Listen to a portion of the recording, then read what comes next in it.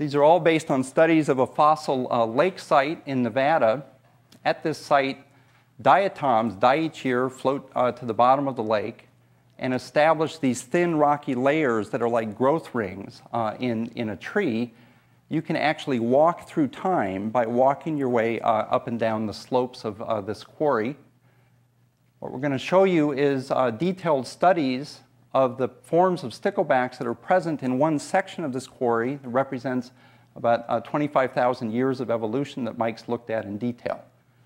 At each stage, you can pull out rocks, split them from the quarry at lots of different areas to calculate which fish were present at a given time. They come in different forms, including the complete stickleback with a pelvis and a spine, reduced stickleback with a tiny rudiment like you would find in a manatee or whale, or an intermediate form where there's 2 bones left instead of just 1. At each stage in the fossil record, you can count the fish that are seen at a similar layer across rocks in the quarry and calculate what's the percentage of the fish that are reduced or intermediate or complete. And you can do that for successive stages as you walk through time. So this is a summary of actual data from Mike's lab, calculating and counting lots of different fish and rocks. They all start out reduced. And then in this series, at about 10,000 years, a new stickleback invades the environment, replaces the previous form. This stickleback has a complete pelvis. And a very interesting thing happens over the next 10 or 15,000 years. That complete form re-evolves pelvic reduction with intermediate fossils seen along the way.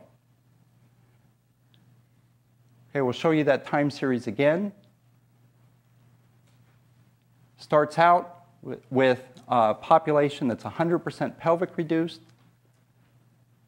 Rapid replacement around 10,000 years, new form all with a complete pelvis, and then the re-evolution of a pelvic reduced phenotype, intermediate forms seen along the way. You can also see that in line graph form, a blue line for the reduced form that predominates in the early stage, a red line for the complete form that rapidly replaces at 10,000 years, and then the re-evolution of pelvic reduction with an intermediate form summarized by the green line shown during the time series.